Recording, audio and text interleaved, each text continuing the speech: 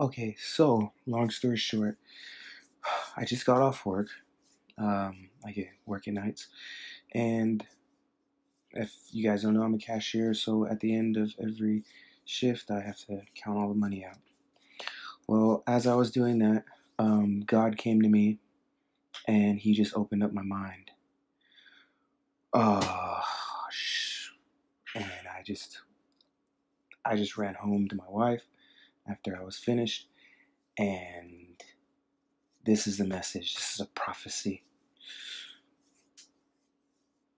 For those of you who don't know, there's only one God who created everything in the entire universe.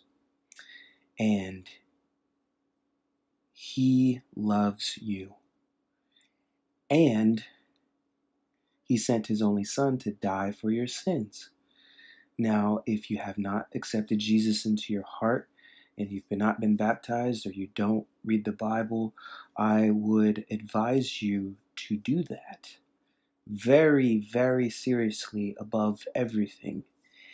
And find a church.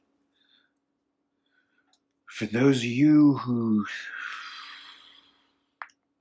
There's only one God and there's only one Bible.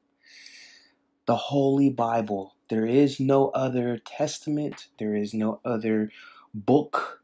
There is no other truth. Jesus is the way, the truth, and the life. I'm doing this the best. This is what He wants me to do. This is what He told me to do. And He is not playing around. You will die one day, and you will face Him. For those of you who go to church, there's another warning, and the warning is, do not worship this world like money. Do not worship the images or the lifestyle or anything. He's calling us to obey Him. He's calling us to stay in His Bible.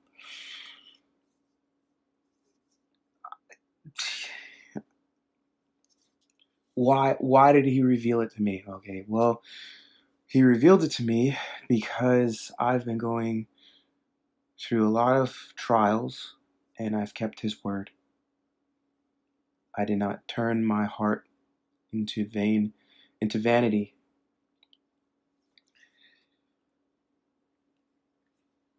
Judgment is coming. Judgment is already here in this world, but judgment will come the day that we die. And God said to tell His people and those who don't know to get to know Him, repent of your sins, love each other, forgive each other, keep His word. Every word in that Bible will be fulfilled.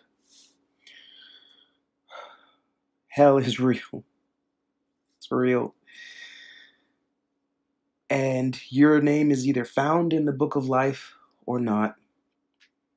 I don't know what else to tell you. I'm just doing what I'm told.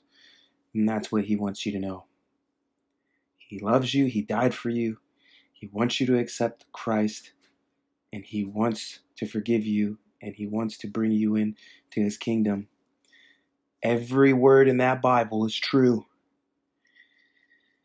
We have to strive to live according to those words. He is the Word. And He will have nothing to do with anyone who does not have His words written on their hearts and minds. That's it, man. That's the truth. God is not playing around. He is not playing around at all. He showed me judgment. He showed me these things. He's not playing around. Repent of your sins. Love each other. And worship the one true God. God bless.